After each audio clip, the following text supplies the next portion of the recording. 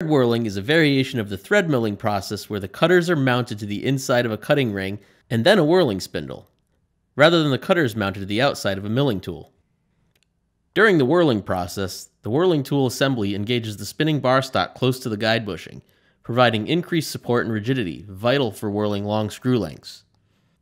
Unlike single-point threading, thread whirling eliminates the need to match roughing and finishing insert forms, since the process takes care of both functions in a single pass from bar stock, resulting in reduced setup time and reduced cycle times.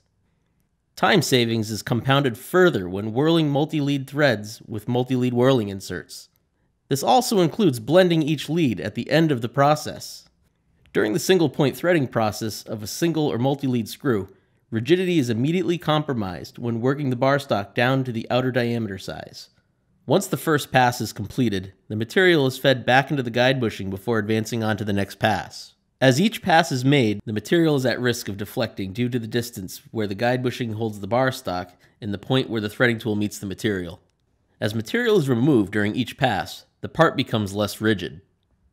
During the whirling process, the cutter's point of contact with the material is very close to the guide bushing since the threads are created in one pass from bar stock diameter. This eliminates the need to feed the material back into the guide bushing, and therefore rigidity is maintained throughout. Be sure to check